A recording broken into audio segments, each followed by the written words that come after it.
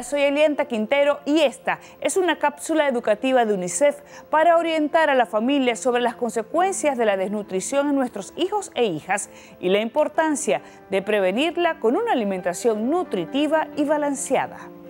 La pandemia del COVID-19 ha provocado que muchas personas hayan perdido sus trabajos y algunas no puedan mantener a sus familias.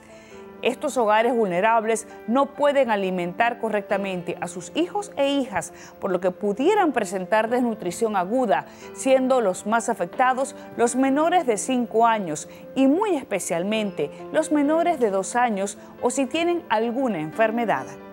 La desnutrición infantil ocurre cuando un niño o niña no consume suficientes alimentos y nutrientes para el buen funcionamiento de su cuerpo y el desarrollo de sus capacidades mentales. Puede manifestarse de muchas formas y con diferentes intensidades. La desnutrición infantil aguda ocurre cuando el peso está muy por debajo de lo normal para la altura del niño. Este tipo de desnutrición es grave y requiere atención médica urgente. ¿Y por qué? Bueno, porque afecta todos los procesos vitales del niño o niña, debilita su sistema inmunológico también, por lo que están en mayor riesgo de enfermarse y morir por causas evitables. Y si no es tratada a tiempo, puede afectar gravemente el desarrollo físico y cerebral del niño.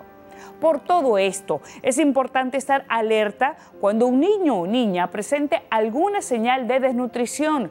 Por ejemplo, si observas que el niño o niña permanece quieto o sin ánimo, si está desganado, luce cansado o ha perdido interés en el juego y actividades cotidianas que antes le gustaban. Si no quiere comer, llora excesivamente o con frecuencia o si está irritable. Si se ve más delgado o si sus brazos y piernas están muy delgados o por el contrario, están inflamados.